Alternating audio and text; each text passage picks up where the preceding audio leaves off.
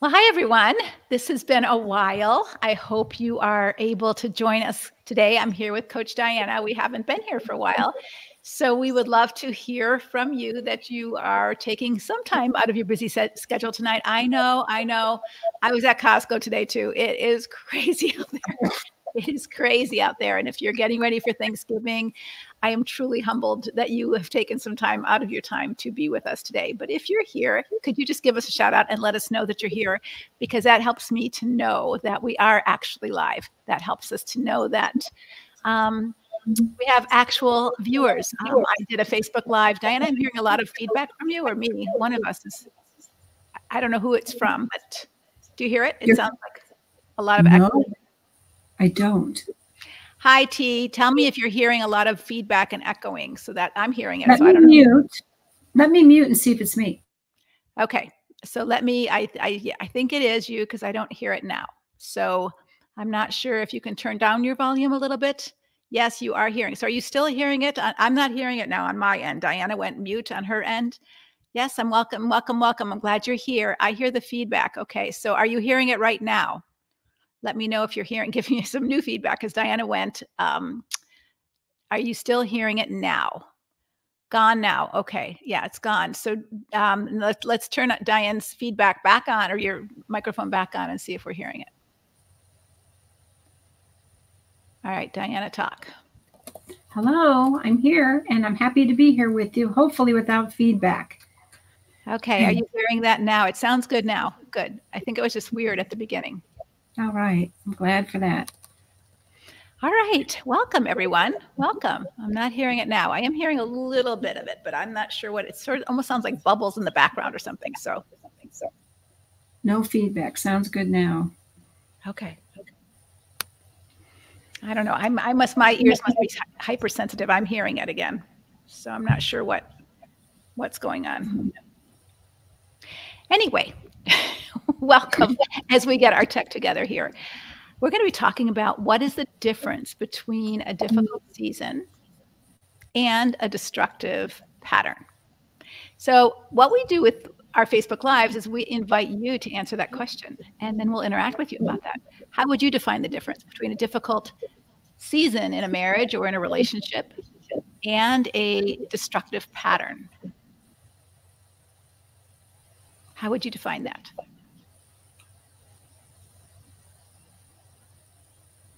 Hi, everyone. I see some familiar faces. Define that for us. What's the difference between a difficult season in marriage or in a relationship, in a family, a friendship, and a destructive pattern? Some of you are well-versed in our conversations, and so give us your knowledge.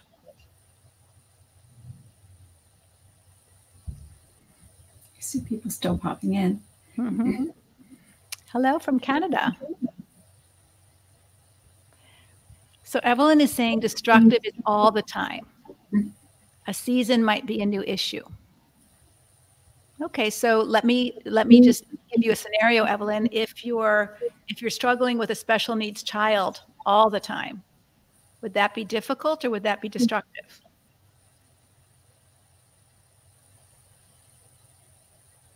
Okay, so Sonia says destructive is we never see any repentance. Okay, so that would be a red flag that whatever's going wrong is over and over and over again, the same thing. That would be the destructive pattern, right? Mm-hmm. What's the difference between a destructive? Mandy says it's both for me. What's the difference, though? Because I think it's really important that we use our language as best we can to create clarity, right? Because clarity helps us know what we need to do, what's the next steps. And if we have clarity on what's really wrong, like I had a spider bite. I don't know if Diana, you knew, but I remember that. Yeah, I got a bad spider bite at our staff retreat, and I thought it was a scorpion bite, but it turned out to be a brown recluse bite. Now, I don't know the difference. I wouldn't probably recognize a brown recluse spider if I saw it, but the damage is very different, and the medicine is important so that you get what you need. And words are important. Labeling things correctly is important, right?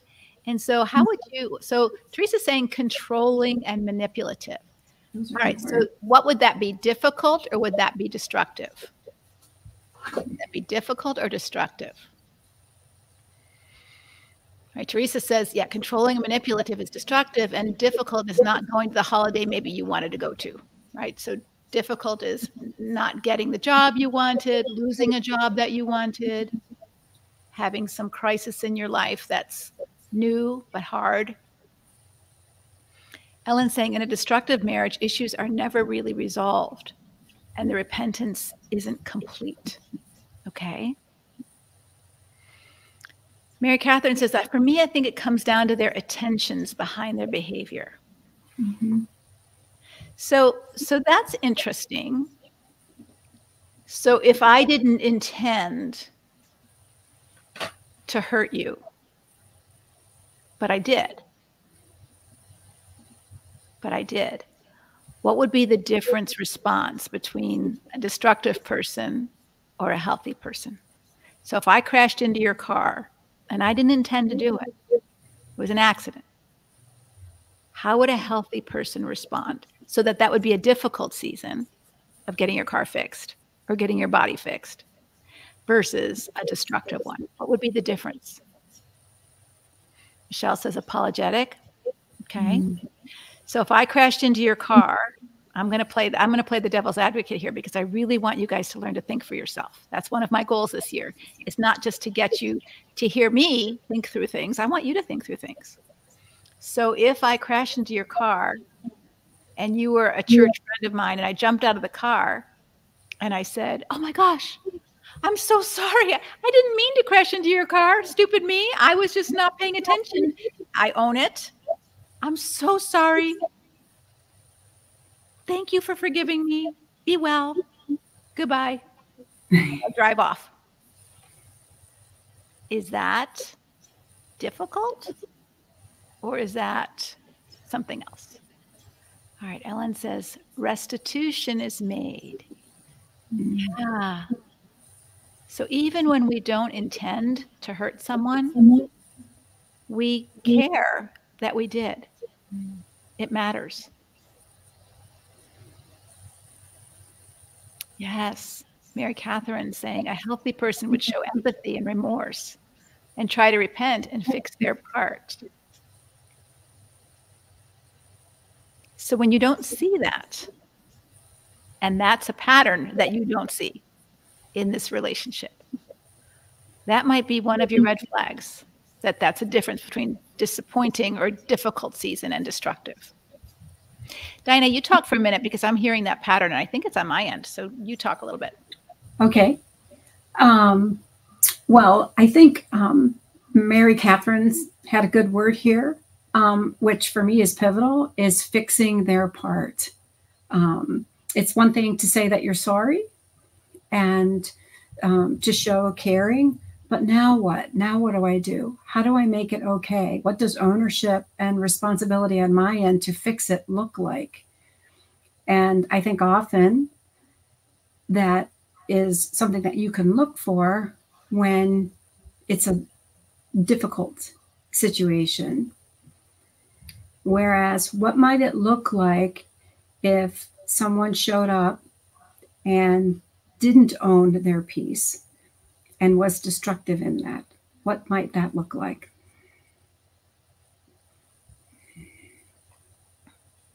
I know we have some terms that we use for what happens in those situations, but I don't want to feed you all the answers. So, I mean, what are some things that people do when they may seem like they own their behavior and they may apologize, but there's no fixing? Yeah. Matt Forward is saying, my husband would say, I'm sorry I had to hurt you. Yeah, had to. Wow. Wow, had. And I had to hurt you because why? I had to hurt you because you weren't willing to do what I wanted you to do, right? So there's this element of control. That's different. Difficult is not controlling over. Difficult is, you know, you like pasta and I like gluten-free, and it's difficult to figure out how to cook together, right?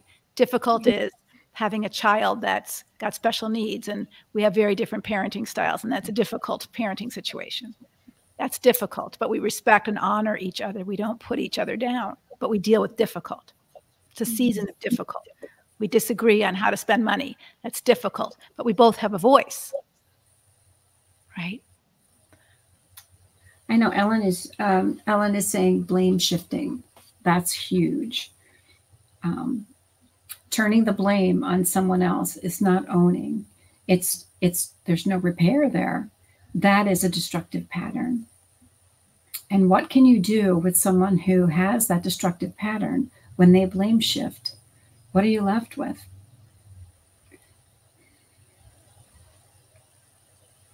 Depends on you, right? Depends on you what you're left with. Because if you take all the blame, they may give it all to you, but if you take it all, then how does that shift your story? Right?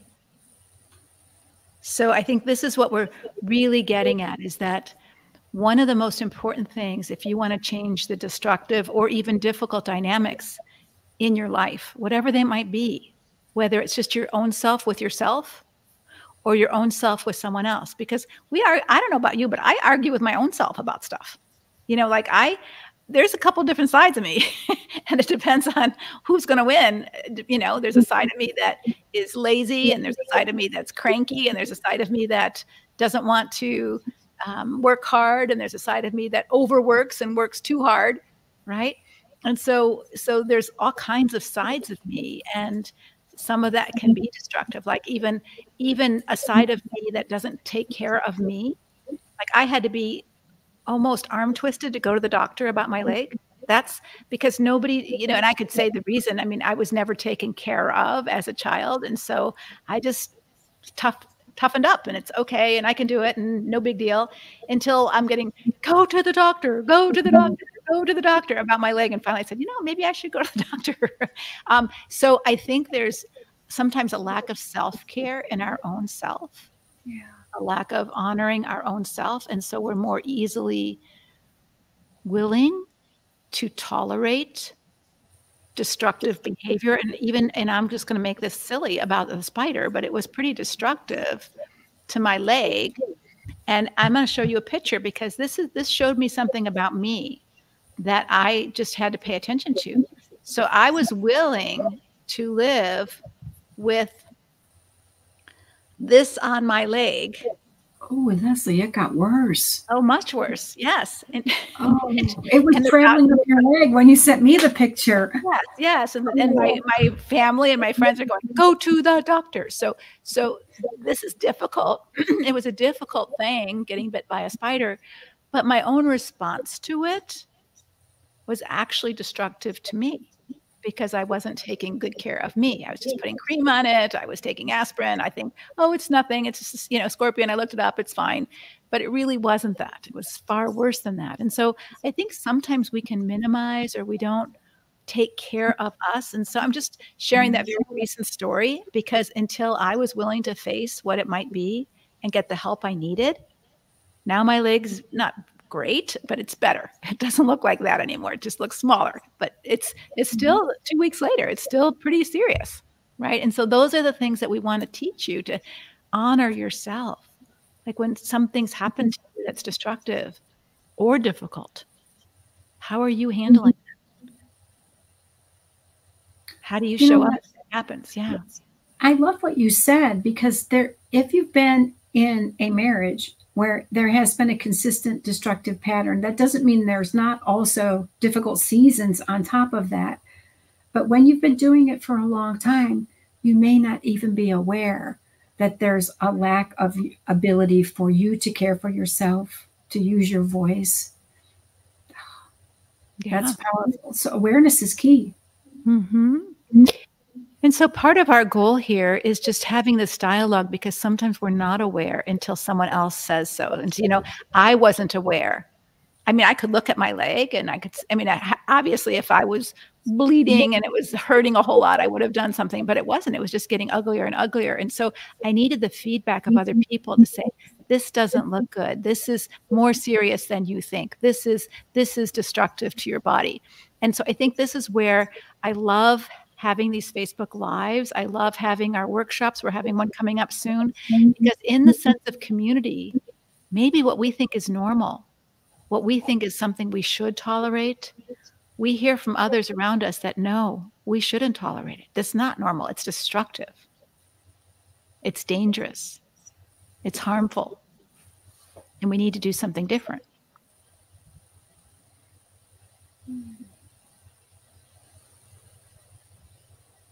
If you did something different. So here's where we're going to do a workshop in 2 weeks from Thursday, 2 weeks from Thanksgiving. So not this, no, 2 weeks from tomorrow. It's not at a Thursday, it's Tuesday. We changed it to Tuesday. It's 2 weeks from tomorrow. So December 5th. You know how we do some workshops a couple times a year. So we're going to do a workshop in preparation for our new year. And the workshop is Change Your Story, Change Your Life. Change your story, change your life. Because the decisions you make when something happens to you, like the decisions I made about my leg, affect you. I can't decide whether I'm going to get bit by a spider or not. That was not under my control. But what I did about that was under my control. And I was being passive. And I was being indifferent to my own self. And maybe I could have gotten a very serious infection that it could have cost me, surgery, or could have cost me other things in my leg if I didn't take action. So we can be agents in our own story. And that's our goal, to teach you how to do this in this workshop, so that destructive patterns or difficult seasons don't finish the story in a bad way, that you can take action in your own story and create different outcomes. Just like I did with my leg. Once I started taking medication, I've got a different outcome than I would have had I kept ignoring it. Then I might have had a much more serious problem to take care of. And a lot of our women ignore it, thinking that this is godly forbearance, that we are putting up with someone and that's what we should do as a godly woman, as a godly wife. When in fact, maybe we should call it what it is, toxic. Right? So I'm going to give you the link that you can sign up for this workshop. We're just opening it now today for the first time. So if you're interested in this workshop, we want to show you how to sign up. It's the same link we usually use, join workshop, leslievernick.com, join workshop. And it's the workshop on Change Your Story, Change Your Life. It happens on December 5th, which is Tuesday. We have the same times, noon Eastern time, 7:30 Eastern time. Same process. We have a whole handout for you.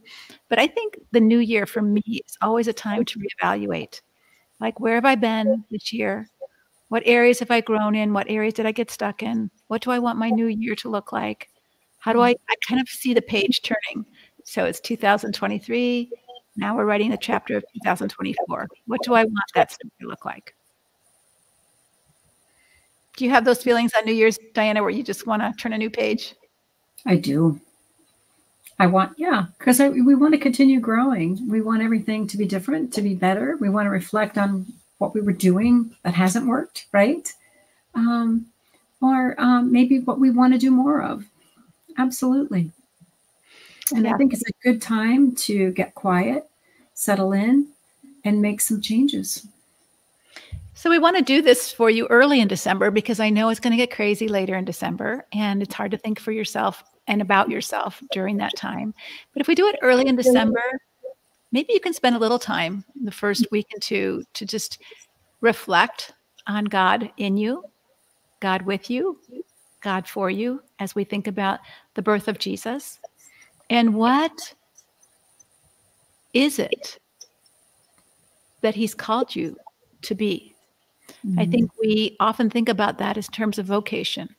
Like, oh, did he call me to be just a mom? Or did he call me to be a writer? Did he call me to be, a doctor? Did he call me to be a, cook? What did he call me to be? But I don't think we need to think about aspiration as in terms of our personhood. Who did he call you to be? What did he put inside of you that lights you up, that stirs your heart, that the gifts that he's called you to fan into flames?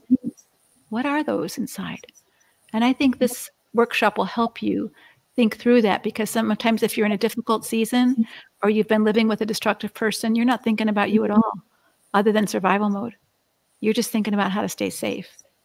and your storyline is getting flatlined because you are disappearing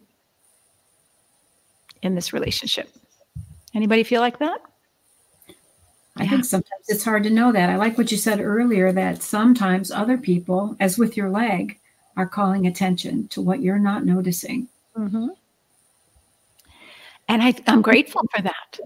Yeah. I'm grateful for that because we don't notice things, right? Even in our appearance, sometimes people will call attention to, hey, you've got lipstick on your teeth. You know, we're grateful for that, right? Faithful are the wounds of a friend who teaches you or tells you something that hinders you from looking your best or being your best. So I want to give you 4 questions to ask yourself, and then I'm going to ask you if you have any questions.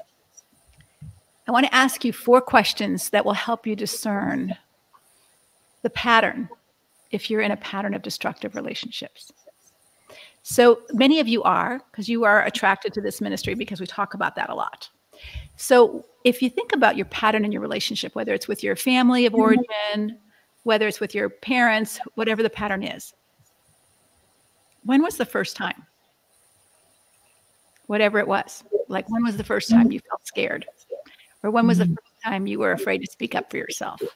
Or when was the first time you were put down? Or when was the first time you were hit? Or when was the first time you felt controlled by this person? Whatever it was, when was the first time?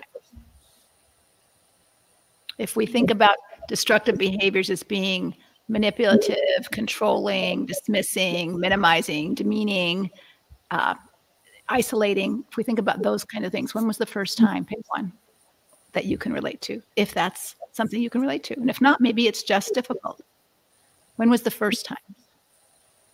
For many of you, you're going to say, it happened on my honeymoon, the first time of something, whatever it is. The next question I want you to ask yourself is, when was the last time? So some of you have been married 15, 25, 35 years. And you might say the first time was on your honeymoon and the last time was last week or maybe last night. Yeah. When was the first time? When was the last time? What's a typical time? That's the third question. What's a typical time? What happens in your relationship with this person that you're thinking of, where there's discernment of, is this difficult? Is this a difficult pattern? I mean, difficult relationship, or is this a destructive pattern? The first time, the last time, what's a typical time? And then the last question, and you don't have to put the answers here, they might be too personal, but what was the worst time?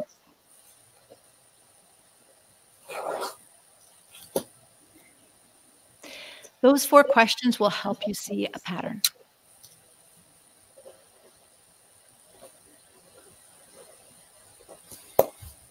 So as you're asking yourself those questions, don't answer the questions publicly because it's too public. You don't want to do that. But if you're noticing a pattern, wow, I see a pattern that he's becoming more and more scary. Or I notice a pattern that I'm becoming more and more silent and scared. What's the pattern that you're noticing? Yeah. Nettie's saying first date. I found out he lied. Yeah. Found out about 3 months after the first date. Yeah. When was the first time you discovered someone lying? When's the last time? What's a typical time? What's the worst time? This will help you see, wow, there is a pattern here. There is a pattern here. And if that pattern is creating more danger for you, that's important to look at. Just like my leg was getting bigger and bigger and bigger and uglier and uglier and uglier, and that was creating more danger for me, right? It wasn't getting better, it was getting worse. That let me know I've got to take action. I've got to write a new story about what I'm going to do about my leg. I'm not just going to let it happen to me because I don't want to lose my leg, or I don't want to have half my leg, skin graft or anything like that. I don't want to have that happen. So I get to decide, am I going to pay attention to the pattern? It's getting worse. I like the question, what is the impact it's having on me now? Yes. What is the impact it's having on me now? And this is really important. I'm working on a blog for tomorrow. Some of you read my blogs. I'm working on a blog tomorrow about a woman who's married to a man who drinks too much and is abusive when he drinks too much, definitely a pattern of destruction. And the impact on her. So often we think that what's the impact of being bit by a spider on me? The spider's just doing what spiders do, but the impact is great. And we're to care about ourselves too. What is the impact? Yeah, what is the impact this is having? I noticed I'm more silent even with others. Yeah, exactly. So if you're noticing things in you that you want to change, I would really encourage you to sign up for our new workshop. Change your story, change your life.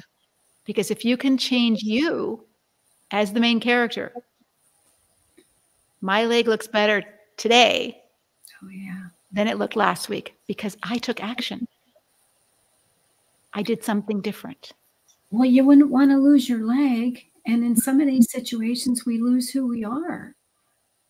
I know Reese is saying, I noticed I'm more silent, even with others. You lose all of who you are in a destructive pattern. And I don't trust anymore, Mandy says. Yeah, what is the impact? What is the impact? So even if something happened to you that was impacting you, okay, so let's just do a story. I'm going to create a story for you. And we're going to create the ending. And I want you to show the power of you deciding. Okay? Let's say that I'm just going to make this up right now. All right, let's say that you discover a lump on your breast and you decide to ignore it. And you do nothing because you're too scared. And you wait for 1 year, 2 years, 3 years, and the lump is not going away. And finally, you go to the doctor and you find out now you have a year to live. So now you have some important decisions to make. What am I going to do? So let's say you decide that you're going to beat yourself up for ignoring that 3 years ago. And you're going to spend all your time mad at God, mad at yourself. Why me? Why did I wait? I'm so stupid. I can't believe this is happening to me. How does that finish out your life story? Is that a story you're proud to write? You see, so many of us get stuck in being mad at ourselves or mad at someone else. Let's take the same story. You find out that you have breast cancer, you have a year to live. And you're not happy for sure. You're not happy. It's a difficult thing. But what if you said to yourself, wow, I have 1 year to live. What matters most? How am I going to spend this year? What's most important? And you think about that and you do it. Death might be the end of your story too, but what's the legacy you left in that year? Because you decided to write it differently than just being angry and upset that this happened to you or that you didn't do anything differently 3 years ago. See, we can get really caught up in anger and sadness over what happened to us and never move on to agency of how we're going to write the rest of our story. And I want to teach you how to do that in this workshop. Because bad things do happen to us. And they're not our fault. Sometimes they are, but most of the time they're not. All right? It's not my fault that I got bit by a spider. Right? But if I had an injury because I didn't treat my leg, that would have been my fault. Because I didn't do anything about it.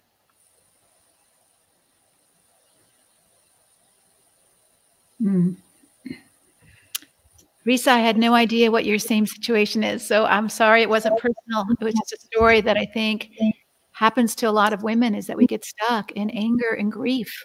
Anger that this is happening to us, anger at ourselves. Like so many women that we talk about have said to me, I've been married 40 years. I can't believe I waited this long. How could I have been so stupid? Why did I wait this long? And so now they spend the next 2, 3, 4 years just mad at themselves instead of saying, wait a minute, I'm doing something different now. What matters most now? I didn't know better, but now I know better and I'm going to do better. Right? And I share the story about my leg. I knew better. I knew better. I knew I should have called the doctor. I just didn't because I didn't think it was that bad until it got ugly and other people said, it's that bad. Yeah. Right? And sometimes we need that perspective of others. Yeah. And so if that's you and you're saying, me, I want to write my part of a story differently. I can't control all the bad things that happen, but I can decide how I'm going to move my character through that story. And I am going to give you the tools to how to do that, what questions to ask, how to move through that. I just gave you 4 questions. When was the first time? When was the last time? What's a typical time? What's the worst time? On discovering the pattern. I'll give you some other questions in this workshop that will help you reflect so that you can change your story. And if you change your story, you change your life. Absolutely. I'm going to write the rest of my story. Yes, we can. We can write our part differently. You sure can. You may not be able to control all the variables. You may be blocked in certain ways, but you certainly have some choices. And becoming aware affords you the opportunity of thinking those through. And one of the most important things in empowerment, in growing, is 2 things. Affirming, honoring your God-given dignity. You are an image bearer.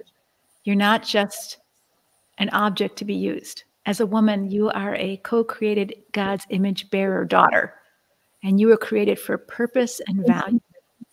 And if you honor that, because it is yours to honor, you honor that. God gave you that. Honor that. And honor your God-given agency. You're given the right to choose. Choose wisely. Choose wisely.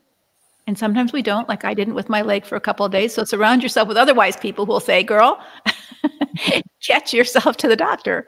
Get yourself some help. Because sometimes we are scared or we're lazy or we're not caring for ourselves well. And when we have wise people in our life who can help us, we get motivated. So I want to open it up to some questions. So I'm going to go to, if you have a question that you'd like to ask us, just put it in the chat. And if you don't want to put it in the chat because it's more personal, Karen, if you could give them a link, there's a link in your chat that you can ask a question on the link specifically, and then your name won't come up in the Facebook page because it's our public Facebook page. So we want to be careful with that. Mm-hmm. Okay, so I'm going to see if there's questions here. I'm still hearing that feedback. It's driving me crazy. Are our ladies hearing the feedback? Ladies, if you're hearing the feedback, let us know in the chat. I'm hearing like an echo. I'm hearing it on my end. I think it's me. And Evelyn's saying, I hear it once in a while. Okay. Well, as long as it's not on your end too bad, I can tolerate my end. All right. Here are our questions. What about speech and how they treat you? No conflict resolution just shuts you down. Yeah.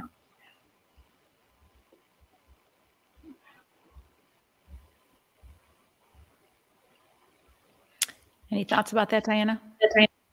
Well, okay. What about, I was fixing my microphone. I changed microphones, so that might help. I don't know. It might have been me. What about speech and how they treat you? No conflict resolution shuts you down. So I'm not sure what that means, Leslie. No conflict resolution when they shut you down. Well, for me, there's not a whole lot you can do about that when you're shut down. And yeah, there's no resolution. It's a consistent pattern. And I guess, Leslie, with that, I would ask, what's the impact to me? And what do I want to do with that? How do I want to write this story? Am I going to continue in this pattern of being shut down and being treated poorly and not using my voice? And I think this gets really tricky for Christian women because we've been taught that men have the final say, that they have to make the decisions. And so because they're avoiding conflict and they're avoiding discussing anything, and because they're not willing to resolve anything, it leaves the woman in a choiceless, voiceless place where she doesn't have any power to make decisions. And so I would say to you that you can give your husband a choice. Hey, if you don't want to talk about this, then that leaves me no options but to solve the problem on my own. Instead of you being helpless and paralyzed because of his inability to resolve conflict. So how might you need to solve the problem on your own? It depends on what the conflict is. So if it's about money or if it's about the kids or whatever it's about, what decisions do you need to make so that you can move forward?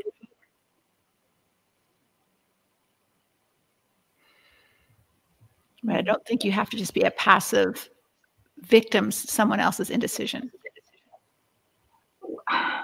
And even more than that, I don't think you can afford to be passive and continue in this pattern because of what the cost will be to you. Not just emotionally, but physically and spiritually. It's shut down. And we can't live and thrive in shutdown mode. We were born to flourish. Mm-hmm. Mm-hmm. So let me give you a couple of questions that you can ask them. And if they continue to shut you down, then what do you do? So the questions are, do you want to continue this relationship? That's a scary question, but sometimes we need to put the cards on the table. Because if you don't want to, again, giving them their choice, okay, that's good to know, because I can't live like this. We can't, even with a roommate, when you can't talk about issues and you can't resolve conflict, it makes it very tense to live with anybody. I'm definitely sure it's my microphone. I'm echoing a lot. I think whatever you change your microphone back, it's worse to the echoing now. Can you change it again? I don't know if your microphone is interacting with my but it's worse than it was.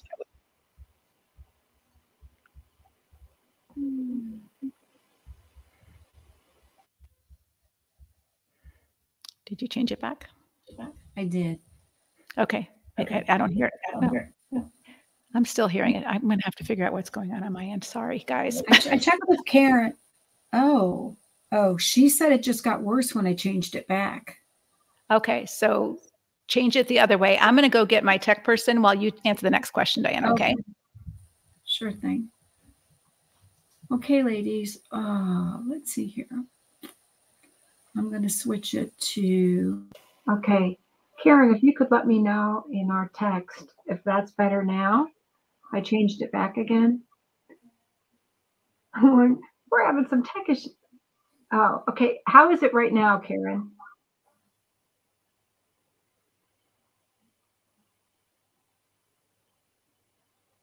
And ladies, you can let me know how it is right now. Meanwhile, I'm going to... Don't change it.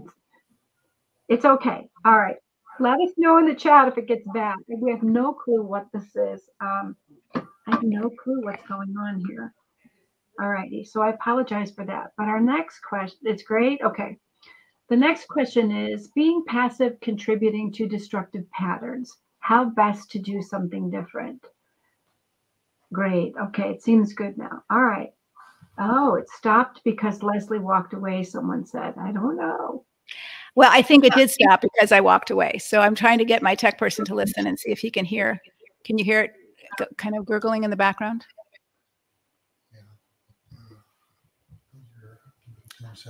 Hold on just a minute. This one here? No. Here. To that and go to... Oops. No, don't. I got it. There's the arrow on the right. There is no arrow here. Okay. Diana, you keep talking while I'm fixing this. Okay. So is being passive contributing to destructive patterns? It can be, absolutely. It can be destructive to you and it can be destructive to your partner.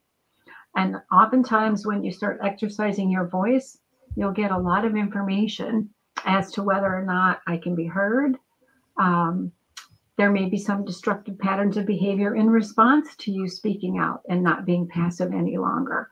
Or the other person may back off and get back in line. So how best to do something different is practice. Practice learning what you need to speak up about and seeing what happens. Whenever you make a request from somebody, it's always more information. And so sometimes when you're asking for what you need, it can be corrective and you can be heard. And you can both learn new patterns and new ways of walking together. And then sometimes it can become more destructive, but that's also good information for you and will offer you the opportunity for some different choices in how you want to respond in the future. I think I didn't hear all of that, but I want to answer the question, is being passive contributing to destructive patterns?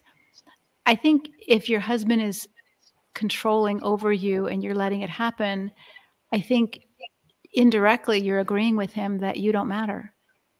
Like your opinion, your thoughts, your feelings, your ideas don't matter. That a person who's passive, and maybe that's not just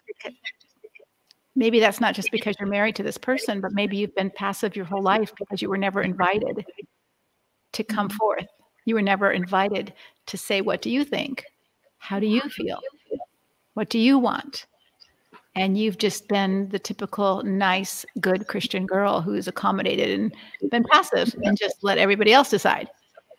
So I think you have to kind of think through, am I okay with that? When I stand before the Lord and he says, why didn't you use your gifts and talents? And you said, what? I was afraid. Like, if you don't develop you, and I'm not saying that everyone develops in the same way, but you might be more quiet or more introverted. That's fine. But if you're passive, that's more of, I'm not developing me. I'm just automatically deferring to everybody else. And is that the story you want to write about your one precious life? That I just let everybody else decide? That I was just passive in my life and I never really decided who I was, what I wanted, what was important to me, what's not important to me, what I'm willing to fight for. And I think that contributes to your destruction, not to mention the destructive pattern in a relationship.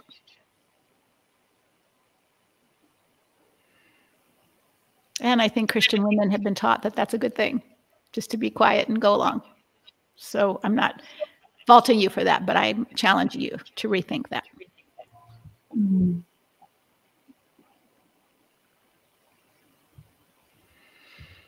And we look at some of the women in Scripture. Esther was not passive. Vashti, her predecessor, was not passive. Mary was not passive. The midwives were not passive. They made decisions. I'm not doing what the Pharaoh says. I'm not going to kill those baby Jews. Right? God never, Proverbs 31 woman was not passive. Priscilla and Aquila, she was not passive. And so we look at women who are held up in Scripture. Ruth was not passive. Tamar was not passive. She took agency and she was kind of shrewd, actually. And so I think when we look at women in the Scriptures, we see women who took action on their own behalf and on the behalf of others and didn't stay passive. So what's it cost you to stay passive?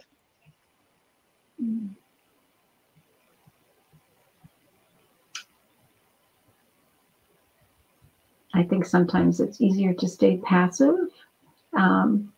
because it may seem like it's keeping the peace, but that's a great question. At what cost? Mm-hmm. The cost is high. And is it really keeping the peace by not talking about anything? It's a fake peace. It's a truce. Hey, we'll agree to live together and we'll not talk about anything hard. But then you live sort of a skim milk existence. There's no real substance to your life, right? Is that what you want? And again, it's your story. I'm not here to judge your story, but it's your story. It's your one precious life story. How do you want to live it? Suppressing is a good word, Leslie. And when I think about that, being passive about destructive behaviors is a shutting down of yourself. And you cannot shut down just yourself. You know me, I like to talk even about the physical self. And I don't think it's just, it's a shutting down of yourself spiritually. And of course we know emotionally, but also physically. And, you know, as we know, in our famous, the famous book, The Body Keeps the Score, you know, your body will start telling you you're shutting down. Because as I said, we were meant to flourish and live authentically in terms of who we are. Mm-hmm. Yeah. So I would just encourage you to kind of think about that. Like, what's my passivity costing me? And what have I been taught about my own needs and voice? And we're not even talking about conflict. We're just talking about saying, I like pizza, or I don't like shrimp, or I like purple, and I want cotton sheets. Do you know that? Or are you just passive and you just take what everybody offers? Right.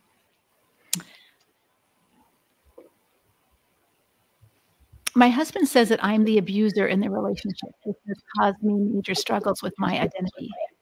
Can there be two abusive people in marriage? We both come from traumatic backgrounds. I think so. I think there can be two abusive people in a marriage. The Bible tells us in Galatians, stop biting and devouring each other, lest you will destroy each other. So I don't know that you're the abuser, but I would ask him, what behaviors do you see from me that feel abusive to you? And I think those are the same questions I hope he would ask you.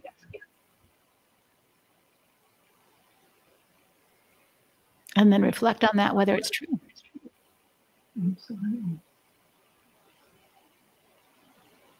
Because some men will, I'm almost hesitant to talk because of this feedback. I'm not sure what's going on, but it's almost as if once you set boundaries, sometimes you're not passive anymore. Your abuser will accuse you of being abusive because now you have your no. But it's not abusive to have a no. It's human. You're not able to have a full yes unless you have a full no.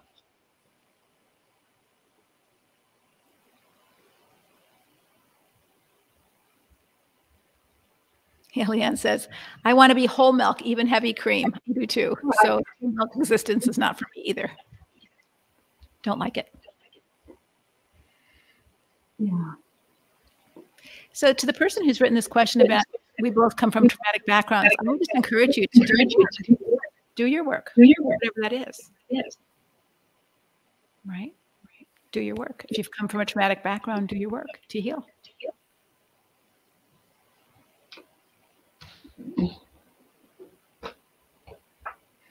How do I distinguish between needing self-care due to trauma and finding the balance between needing rest, but still making choices that move forward in life and divorce? That's a really good question for you, Diana. Okay. And meanwhile, I think Leanne put something in the chat. She thinks she might have two microphones on. I don't know how that's possible. Yeah, I don't think so. My husband's out looking at something to work on. All right. So where are we at here? How do I distinguish between needing self-care due to trauma and finding the balance between needing rest but still making choices that move forward? I think you work at your own pace, and you get some help for understanding where your trauma is influencing your life and how it's affecting your relationships. And you listen to your body and you take the time that you need. You know, you can't work on your trauma 24/7, and you can't stay in destructive 24/7. So we need to pace ourselves. And we do take steps forward, but we need to take time and give ourselves care. And so that would be taking steps to help you move forward in life and divorce, because as you do your own work, all of your relationships external to you are going to be, you're going to develop some insight and awareness about how they are impacting you and how your story is impacting your relationships. So a part of really rewriting your story is understanding some of those stories in the past that may be contributing to your pain. And so it's all good. But listening to yourself and not letting other people tell you what you need. I took 2 naps today. My daughter called me and she said, she's in grad school. She's like, Mom, am I horrible? Because I slept till 3 o'clock today. And then she tells me we were up till 4. They're both going, her and her guy are both going through. And I said, no, sweetie. I said, I took 2 naps today. I was listening to my body. I did a little bit of work and then took a 20-minute nap, but you need to pace yourself. This is a journey. And self-care isn't just rest. It's also moving forward. So I wouldn't say there's a distinction. Self-care is saying I need time to rest and I need time to stimulate my brain and be creative and learn new things. And it's both and. So it's not self-care and then do work. It's both is self-care, just different types of self-care.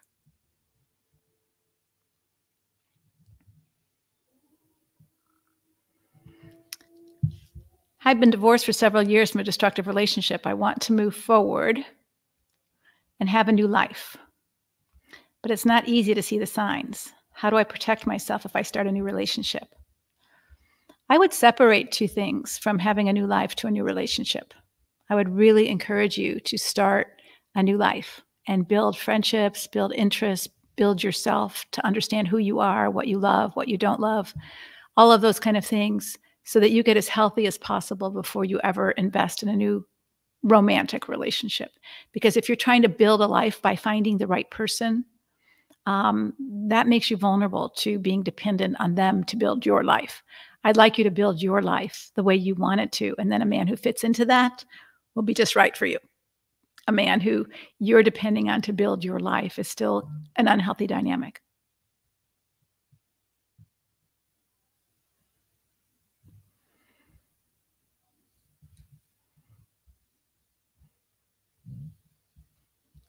You want to take the next one, Diana? Sure thing. How do you deal with a spouse that refuses to discuss betrayal after initial apology, asking for forgiveness and promises to change? He says he's not avoiding accountability because he's acknowledging what he's done, but doesn't want to live in the past. And I'm sorry, but this is pretty typical. Live in the past, and my negativity will prevent a good future for us. He says talking through things is what my counselor is for. I don't know about how to deal with the spouse. I think the first thing that I would say to that is that refusing to discuss the impact of what he's done to you and what the betrayal has cost not only you, but the relationship, your ability to trust, and the marriage is not a promise to change.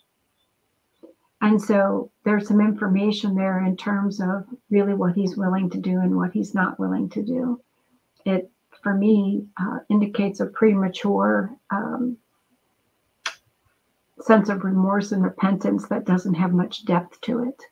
Mm-hmm. And so the question is, what will you do with that information? I don't believe trust can be reestablished if those steps aren't fully explored.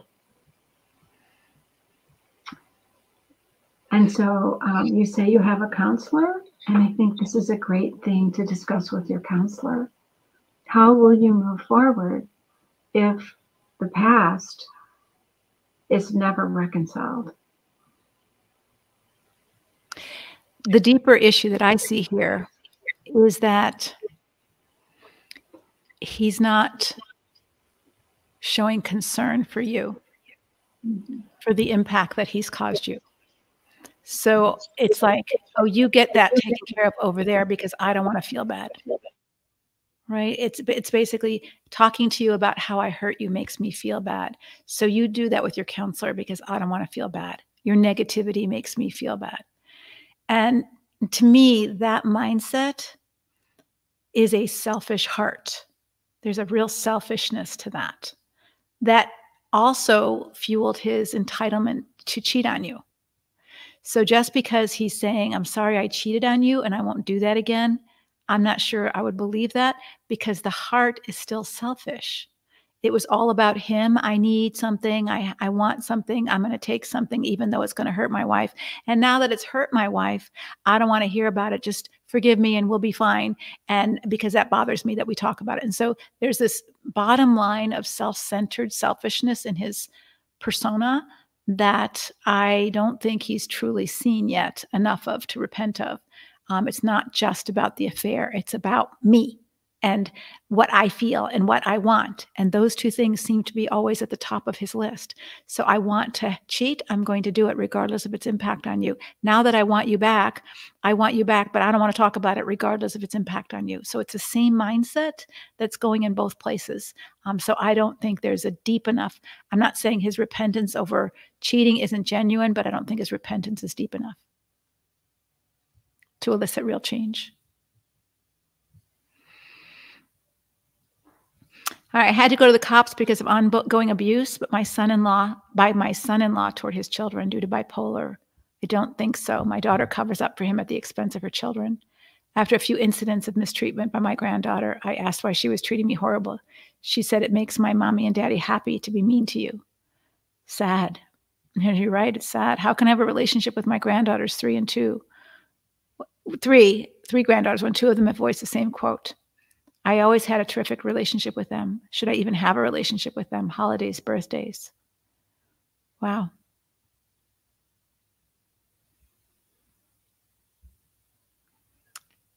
Wow. So I have a couple thoughts. I think you did the right thing. But unfortunately, if the mom isn't going to stand up for her kids and she's going to side with her husband or cover things up, it is going to cost her kids. I think you have to decide if you want to have a good relationship with granddaughters, but having a good relationship with your granddaughters requires you to be honest with them. Hey, it may make your mommy and daddy happy to be mean to me. Does it make you happy to be mean to me? Because you're being mean to me right now and I don't like it. So I think those are the opportunities that you have to be a good influence on your grandchildren, to say, I don't like being talked to like that. I love you very much, but I won't be talked to that way. That's not the way you talk to your grandma. I would say that to my grandchildren, and I hope you would stick up for yourself and say that to your grandchildren. And if it makes you happy to make someone else sad, then I would be really concerned about their welfare. And I would just say that, hey, why would it make you happy to hurt someone? Why would it make you happy to make someone else sad? That's not the way God wants us to be. And so I think you have an opportunity to be an influence on them, especially if their home is very toxic, but with boundaries. With boundaries.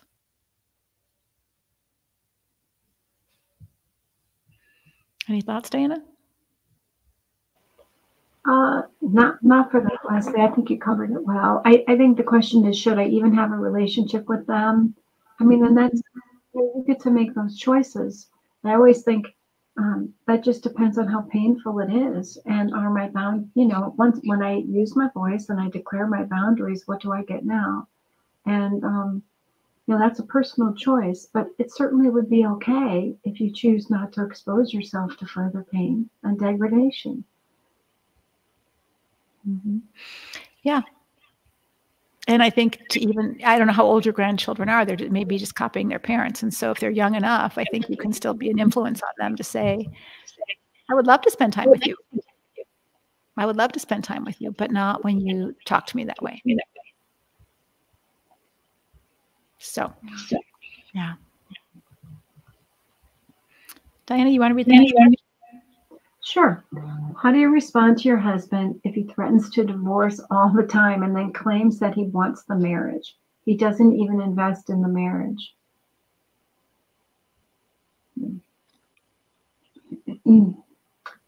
Well, it sounds to me like there might be a little bit of manipulation occurring here. And I might ask him, I might just simply say to him, I hear you threatening to divorce me quite often. And then I also hear you saying that you want the marriage. I'm not sure what it is. And ask him, is he in or is he out? And, for me, Leslie, I'm a little blunt. I might just call his bluff. I might just call his bluff and say, you can choose one way or the other, but you can't have both. And I might even ask him another question, like, what does it mean to have a marriage? Because you say you want the marriage. What does that mean to you? Because you said he doesn't invest in the marriage. So is he really saying, I'm going to divorce you because you don't do what I want unless you do what I want. And if you do everything I want, then I want you. So his idea of marriage is that you are the Stepford wife. You have sex when I want, you clean the house when I want, you make the dinner I want, you're available when you want, you leave me alone when I want. And if you do all those things, of course I want the marriage. But if you have anything that you're asking of me, no way. And if you keep doing that, I'm going to divorce you. So it sounds like it's a very immature view of marriage, that you're to be here to be my servant, my plaything, my companion, my financial helper when I want it, and leave me alone when I don't. And so I would just kind of challenge, what is your idea of marriage? You want the marriage. What does that look like to you? And then decide whether that's okay for you. There was a question I just saw below. It says, Leslie said she would give us 4 questions. And then I only had 1 question. I gave 4 questions earlier to discover the pattern. And I'll repeat them. So the 4 questions, if you think you might be in a pattern of a destructive marriage or a destructive relationship, is these 4 questions. When was the first time whatever happened? The first time he scared you, the first time he sexually abused you, the first time he called you names, whatever you're concerned about what destructive behavior is. When was the first time it happened? When was the last time it happened? What's a typical time? And what was the worst time? Those would be the 4 questions to discover the pattern. Okay.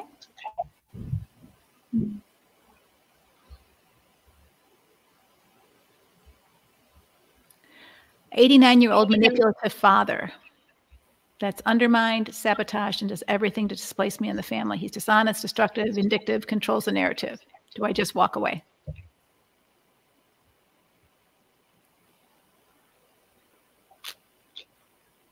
Wow.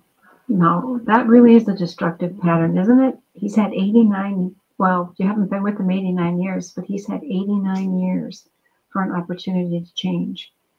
And all of these behaviors, wow. You certainly could. You certainly could just walk away. Yeah. And what would that be like for you if you took control of that story and no longer allowed that to come into your life, into your heart? And, you know, Leslie, I'm just assuming at this point that this person has already maybe used her voice, maybe asked for what she needed, maybe tried everything that you could in that relationship. And yet this continues. I would not choose to, personally, I would not choose to stay in a destructive relationship, regardless of regardless of who that person was in my life.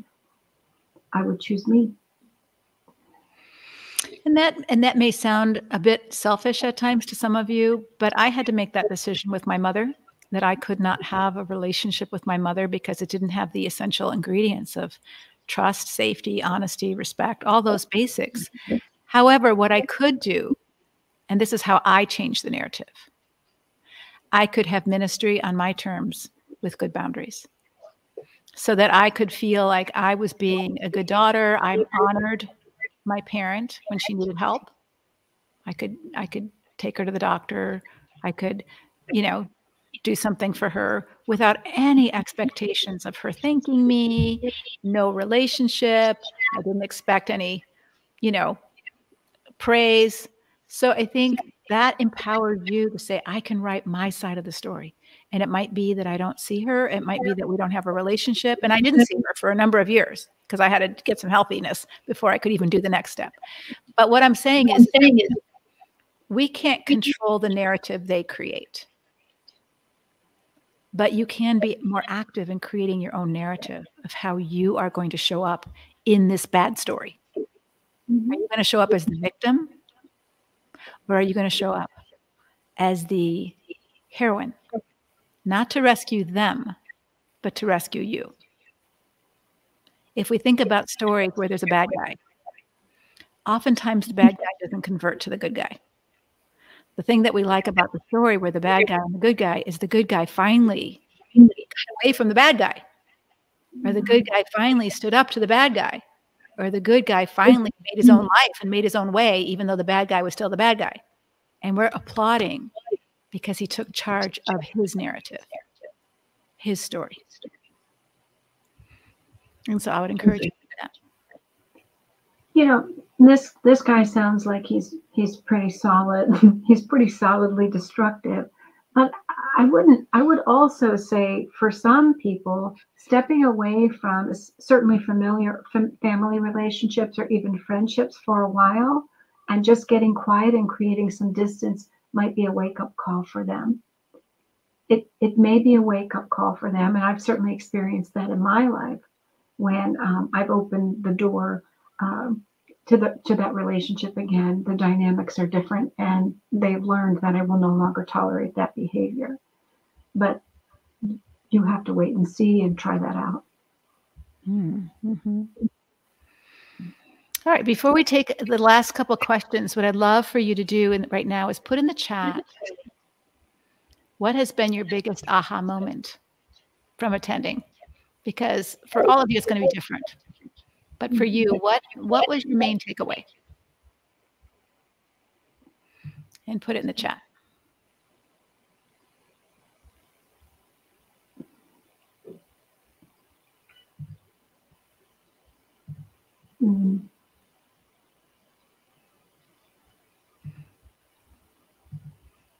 What do you see? And Michelle is putting in the chat, I like that question. I'm not sure what question she's speaking of. So Michelle, maybe you can put that out there. What does it mean to have a marriage? There you go. To have a marriage. Mm-hmm. What's been your biggest takeaway?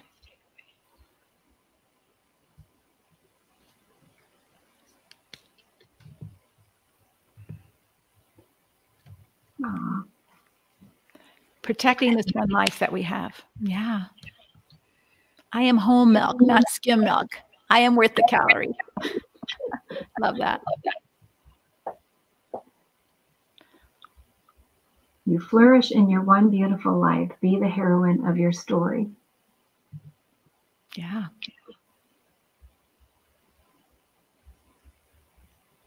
What else?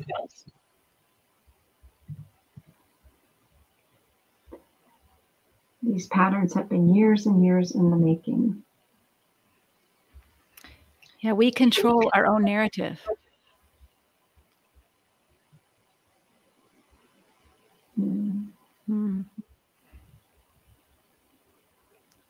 Don't be afraid to be you, Evelyn said. I love that. Recognizing our own destructive patterns for not taking self-care. That I need to choose to get healthier and live my values. Yeah.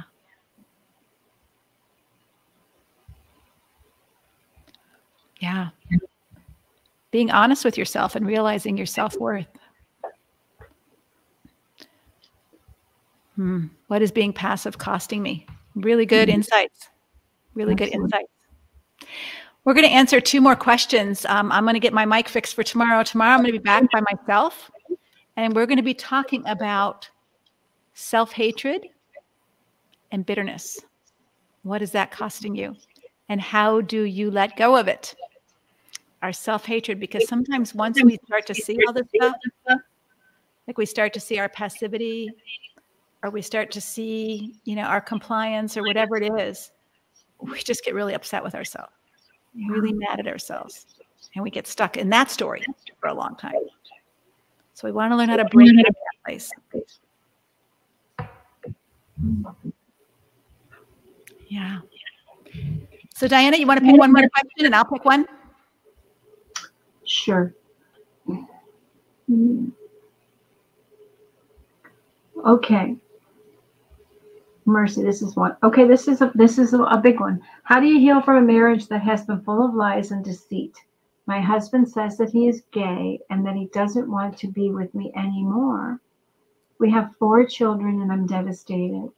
But anytime that I try to talk to him about it, he says that I'll never understand because I'm not affirming of Christian same-sex relationships. He has tried to pressure me into having an open marriage so he can be himself. I have said no, and so I'm treated like the enemy. He refuses to leave the house because he wants to be able to find a way to have his children and have the other life too. Well, I say it starts with you. Healing from a marriage that's been full of lies starts with acknowledging the truth and telling yourself the truth, not living by his truth. He's trying to create the narrative here that he wants moving forward, but what is your truth? And it sounds to me like setting some boundaries about what's okay with you and what's not okay with you. I mean, he says he wants, boy, his destructive requests are, if you give in to his destructive requests, what will that cost you, even spiritually? What will that cost the children? So in terms of healing, the first step is to tell yourself the truth and to really identify what it is you're willing to say yes to and what you're willing to not say yes to. What do you think, Leslie? Yeah, I think that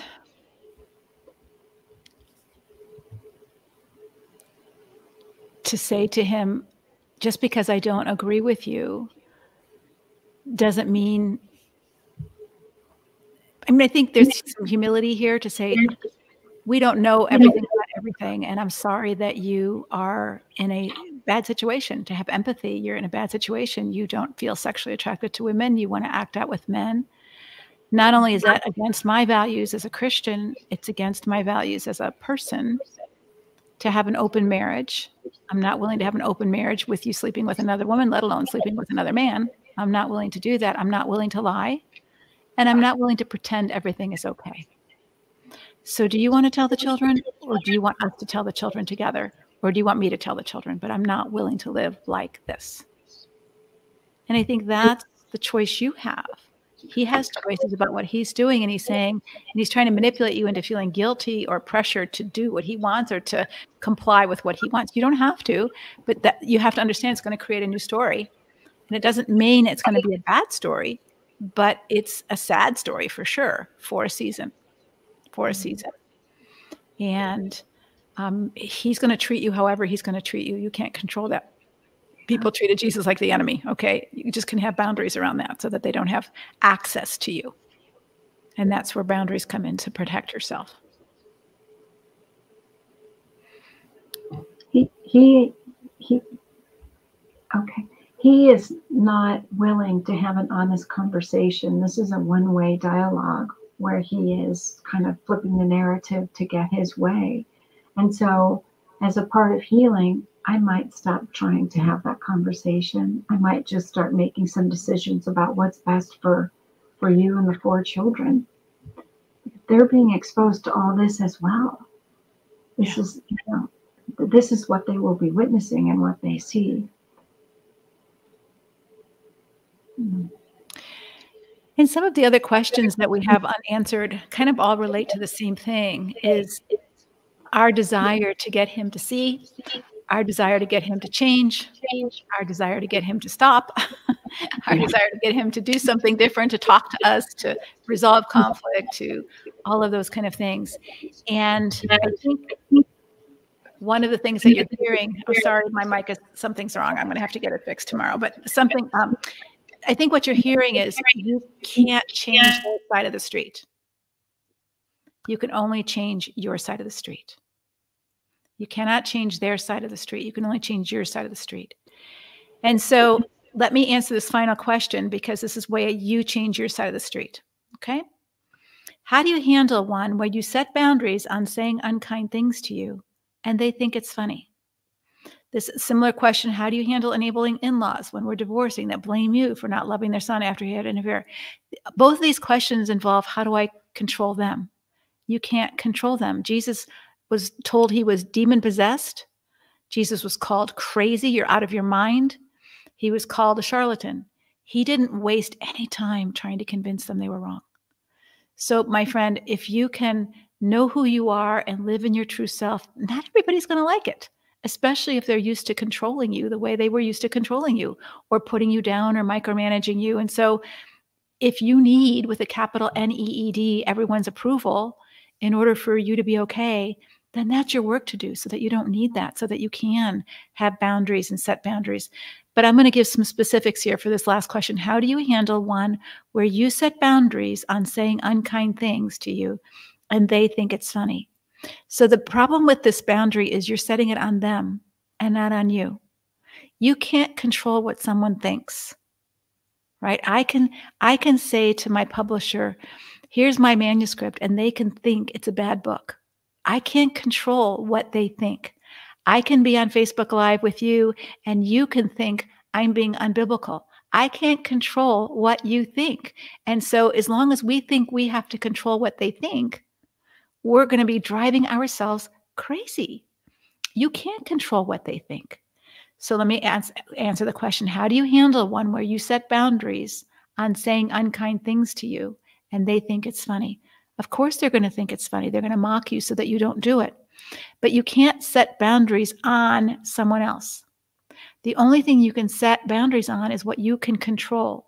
So here's how you might say it. I don't like it when you say unkind things. Please stop. Now that's not a boundary. That's a request. They dishonor your request. They make fun of you. They think it's funny. Ha, ha, ha, ha. I'm going to, say unkind things. When you continue to talk to me like that, and I'm not saying you would say these words, but this is what you need to do. I am going to set a boundary. I am removing access to myself. I am not going to be in your presence when you say unkind things to me anymore. So as soon as you start to do that, if you're not going to respect my no, then my boundary is I'm not going to be in your company. The same would be true if someone was smoking and they were blowing smoke in your face, right? And you say, please stop smoking. I don't like secondhand smoke. And they say, no, I'm going to blow smoke in your face. I think it's funny. What do? The boundary isn't on them. The boundary's on you. I'm not driving with you. I'm not going in the car with you. I'm not staying in the house with you. I'm not living with you. Whatever the boundary might be, that the only person you can set a boundary on is how much access you give them to you. Your boundary is shutting the door. You don't have access to me if you treat me that way. And not, please stop. We can ask them to stop treating you that way. Stop blowing smoke in my face. And most people, if you ask them, they will stop. They won't make fun of you. But if they do make fun of you, that's a red flag that you are not respected and you are not treated like an equal partner here. And you need to at least respect and honor yourself by taking care of yourself and removing yourself from the situation. Just like we've talked about this before, but you don't give everybody access to your ATM card. Why? Because they would take advantage of you and spend your money, and then you wouldn't have any money left for yourself, and then you'd be all upset, right? So you don't give everyone your passwords, and you don't give everyone a card and say, here's my code and take what you want. But yet we have a boundary. No, I'm going to be generous, but I'm not going to give you access to my bank account. In the same way, you don't give someone access to your presence, to your mental ability, to your heart. The Bible tells you, guard your heart above all else, for it is the wellspring of life. But if you're giving someone access to your heart and then they trample it, like Jesus says, don't keep casting your pearls before swine, lest they turn on you and trample you with it. And yet you keep saying, please love me, please care about me, please respect my no, please honor me. And they're going, no. Yeah. It's time for you to say, I'm not giving you any more access to me. Not why aren't they changing? They're not changing because they don't want to. Honor their no. And now you start having a no. No access to me because you don't treat me right. And that may change the narrative quite a bit for you. And it's scary. It's scary because you might lose the good part of the relationship, whatever that is. But if the relationship is difficult, then think about that. If the relationship is destructive, no good part of a destructive relationship is worth enduring the destructive part. No good part, the love bombing, great sex, whatever it is that the good part is, he pays all the bills, whatever the good part of the destruction is it worth the cost of enduring all the bad part? Mm. Only you can decide that. But now that echo went away. Did you do anything different with your mic, Diana? I did. It was me. Okay. I had an external speaker that was Echoing. it was a Bose speaker instead of my computer. So it's me. I'm so sorry. Okay. Thank you. I appreciate that. Whatever it was, I heard a difference in the background. I'm thinking, okay, something happened. So I hope this was helpful to you. If you have not signed up for our workshop, we invite you to do that. We will be doing it live on December 5th at noon Eastern time, as well as 7:30 Eastern time. If you've been a part of our workshops before, you know they are high value, you know they are high quality, that we talk about an hour. I'm going to give you specific help on how to rewrite your story for 2024 and move from breakdown to breakthrough. How specifically do you do that? I'm going to give you some steps. I'm going to give you some questions to ask yourself. I'm going to give you some things that you can begin to turn the page this year and begin to write a new chapter to your life story about who you really are and develop the woman that God called you, made you, and desires you to be. That is your calling. It's not just your role as a wife or mom. It's not, you might be a wife and a mom, but what kind of wife and what kind of mom are you going to be? Are you just going to default to what everyone tells you to be? Or are you going to do the work so that you are the one that God calls you to be? You know, when God called Peter, Peter was a mess. And Peter was writing his story as a fisherman. When God called Gideon, Gideon was a weeny little farmer from the tribe of Benjamin. He saw himself as a nobody. And yet God saw him as potential. I know who you are, Gideon. I know who I made you to be. Peter, I know who you are, Peter. I know who I made you to be. And yet Peter didn't feel it and Gideon didn't feel it. But God saw them and he talked to them in the present tense. Remember the story? He says, Peter, you are the rock. He didn't say someday you will be the rock. Right when Peter was just the fisherman making all kinds of bumbling mistakes, he said, you are the rock. To Gideon, who wasn't yet, or at least he wasn't yet feeling like it, what he would become, Gideon's story. He said, Gideon, you're a warrior. I made you to be the warrior. Now go act like it. You see, Gideon had to write a different story, but he couldn't have written a different story if he didn't believe who God said he was. Did he feel like it? No, but he grew into it. And so I want to teach you about how to do that so that you don't get stuck in breakdown. We all go through breakdown. We just don't want to stay stuck there too long.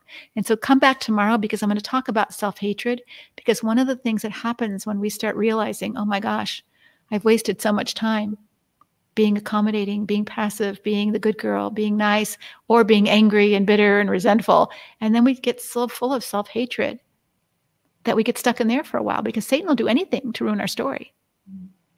And so I'm going to teach you tomorrow how to move beyond that self-hatred and bitterness that we get toward ourselves or even toward God for allowing things to happen in our life. How do we move beyond that so that that doesn't become the end of the story? It's a season of story, but we want to move beyond that so we get past that into the real juicy part of our life story. All right. So hope you show up tomorrow. We'll be at the same place on Facebook Live as well as YouTube. And I will be doing, since I'll be by myself, I think I'm going to try to go live on Instagram at the same time, which is a real challenge for me since I'm not technical, but now I think I can do it. And so we're going to do all 3 channels tomorrow, see where we go from there. So I will see you tomorrow. Thanks so much, Diana. I'm glad we got that solved. Absolutely. I just want to say before we go, this workshop is for everyone, regardless of where you are in your life. And if you're in a relationship, this is for you. And if you want to create a different story moving forward, this is a great opportunity to gain some tools. And if you're not in a relationship, this is for you. Because so many women think their story ends at the end of a relationship and it doesn't begin again until they get a new relationship. And that's not true. That's not true. So if you're not in a relationship, this workshop is for you. Absolutely. And I see from our chat that many of you are talking about relationships with your children, relationships with your parents. And so, yes, this is for you. So we'll see you tomorrow. All right. Take care. Thanks so much, Diana. Absolutely. All right. Bye-bye. Bye-bye.